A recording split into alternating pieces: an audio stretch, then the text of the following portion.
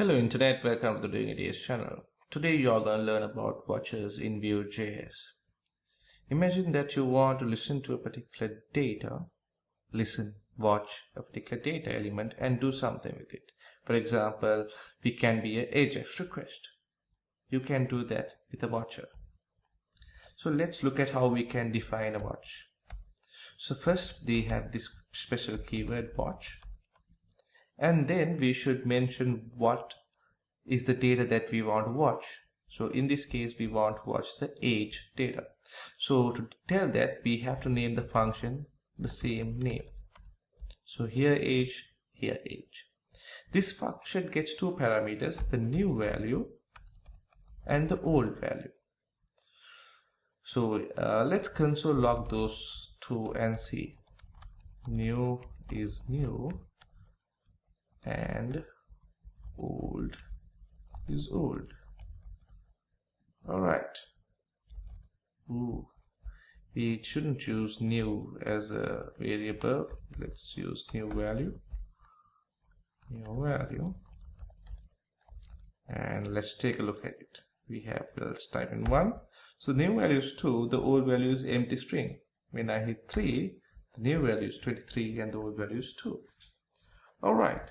So now you know how a watch works. We can watch a data. We can also watch a computer property as well.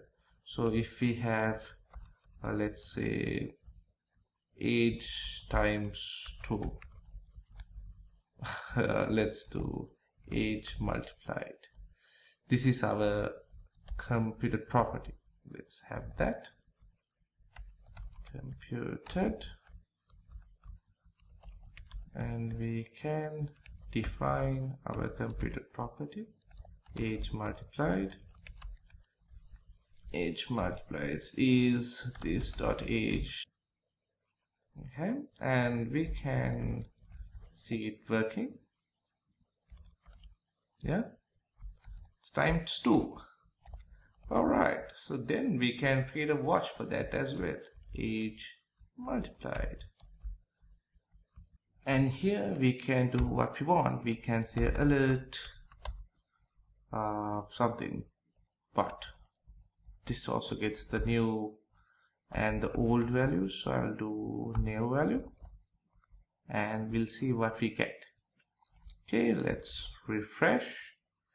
And when I type in 2 here, the old value, new value, I get 4 because we did alert the new value, and the age multiplied returns this age times 2, which is 4.